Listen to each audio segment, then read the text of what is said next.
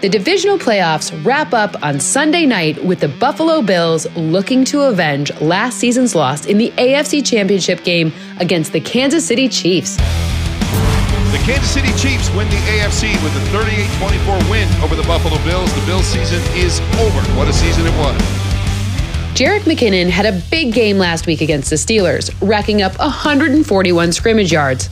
In 2 of their last 3 games against the Chiefs, Leslie Frazier's defense has not blitzed Mahomes at all. This could lead to more room for McKinnon to work underneath, as Andy Reid looks to get him the ball in space. McKinnon first and goal to the 5-yard line he goes. Getting the ball to McKinnon in space would not only help the Chiefs move the ball, but it would also take some of the onus off Patrick Mahomes to use his legs.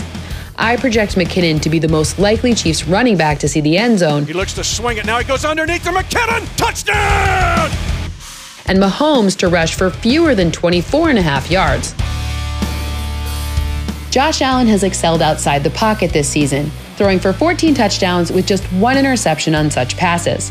Look for him to extend plays to throw, with Tyrann Mathieu likely spying Allen in these situations, leading to fewer rushing attempts for Allen.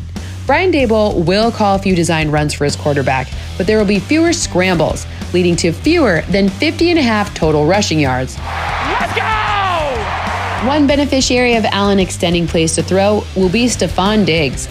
Diggs is my most likely Bills player to score a touchdown Sunday. Stefon Diggs. This may be the best game of the playoffs, and I have the Chiefs winning a close one, 27-26. When it comes to betting, it pays to have a solid game plan. To learn more about responsible betting, visit responsibleplay.org.